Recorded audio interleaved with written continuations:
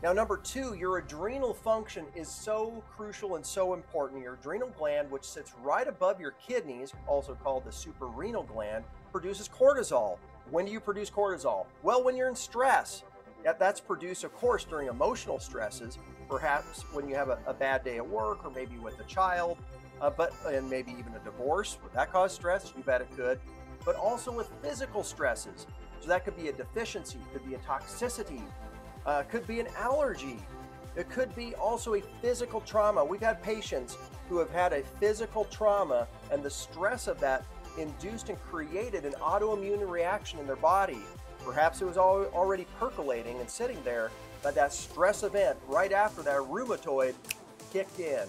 So yes, cortisol levels are important, and we understand that the adrenal function impacts thyroid function.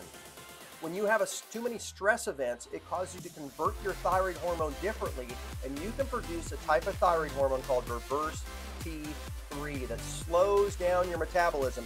So actually, you may be normal from a TSH and a T4 standpoint, but your reverse T3 is high, which is slowing down your metabolism. So everybody thinks that your thyroid function is normal, but you're actually in a state of metabolic dysfunction, metabolic slowing down, and you can't lose weight and you're tired all the time.